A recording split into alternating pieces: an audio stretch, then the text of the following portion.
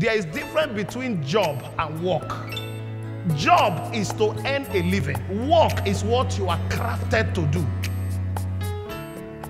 Job is to earn salary. Work is to become an employer of labor. It's your work that gives you satisfaction, that gives you fulfillment. There is a book to be written. There is an ark to be built. There is a song to be done. Proverbs 24 and verse 14. It says, so shall the knowledge of wisdom be unto thy soul. When thou hast found grace. Come on, ladies and gentlemen.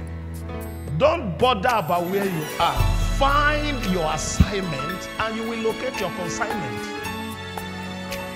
You need to locate your skill, the art. You need to locate the business God wants you to do in 2017. You need to locate your expertise.